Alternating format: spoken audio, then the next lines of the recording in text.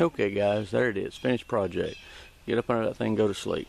No, actually, there's a reason that I tied these things to where they was more pliable and movable, because if you tie it to where it's just like a 2x4 structure that's nailed together, when you get up there, it is not forgiving. I've got it kind of tied up into its beginning stages, and I'm tying, I'll show you right here.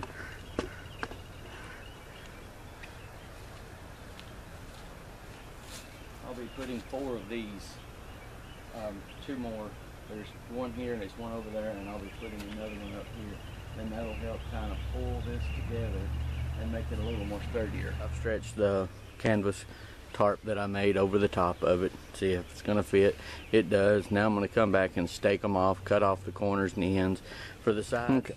To help sturdy this up, when I was in the building process without 2 people, it was a little more difficult, but you can drill holes through these. I watched a thing on Singapore, I think is where it was, Indonesia, somewhere, I'm not sure. They actually build a house in about a week that's a 3-bedroom house out of nothing but bamboo, and this is what they use, and they are a lot better for earthquakes than the other ones because they have more give to them.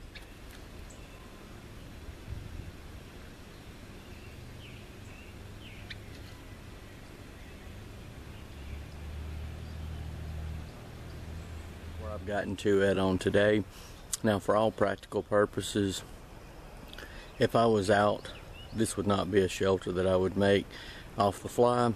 This is something that's more of a tent type style that I would be using for right here in the backyard for Caden and I to be able to get inside of, block some of the sun off of us and things of that nature. In the wintertime, the sides would need to be closed up on it.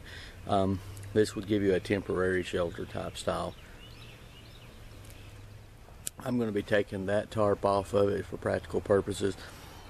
That tarp right there, I've got about 10 hours worth of work in it. It's one that I made.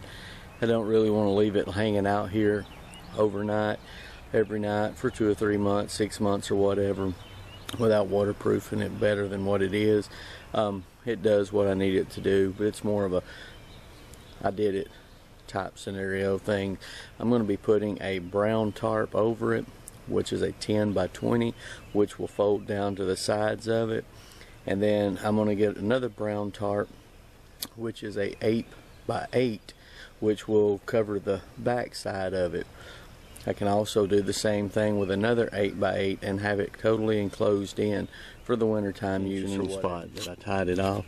And basically what I did was I run this rope all the way that way, looped it around, went right over to there.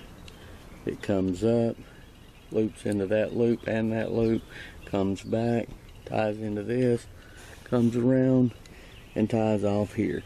That helps sturdy this whole thing up.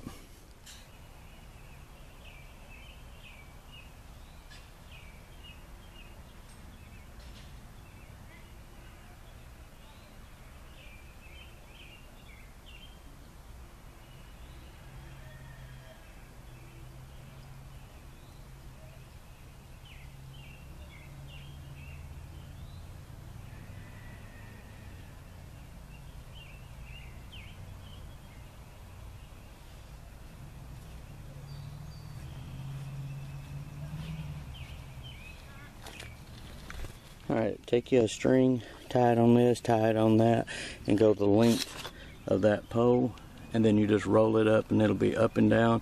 You can use it to open up, let air in. You can close it back down in the winter or in the late evening in the spring and fall. So we'll be right back. Works better if you got 2 people, but we're going to do it with 1.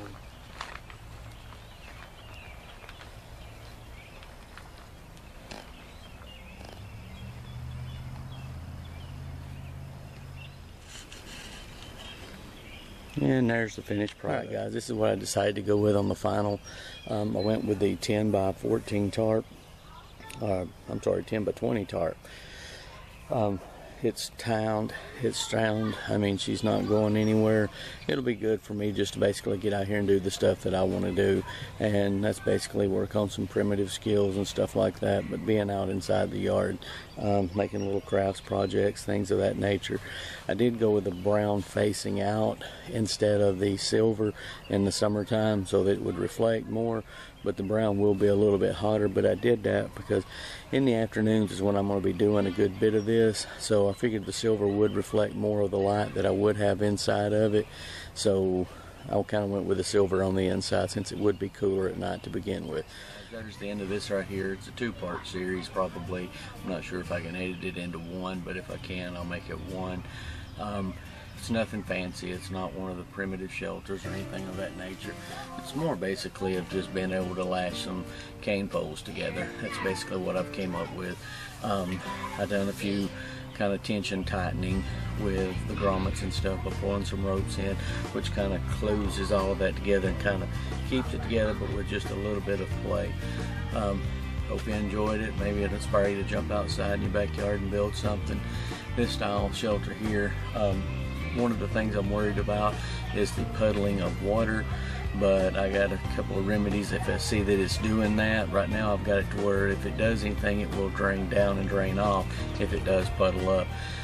If it has any problems with it, then I'll reconstruct it and redo it, but I plan on leaving this tarp here up. I've had it for 3 years, I guess. I've not used it for very much of anything because it's so large to really take camping out and backpacking or anything, but that's all of it. You'll start seeing some primitive stuff coming out. You'll start seeing some woodsman stuff coming out of here. You'll see some general leather craft that I'll be doing out here. It's just things that you can do in the backyard that you would normally do in the woods if you were just basically out easing it up. But I appreciate it, and everybody that's watched, I hope you've had an interesting event with this here. Maybe I'll get a couple of views off of it, and if not, hey, if one, that's all that counts. So I appreciate it. Thank you very much for watching.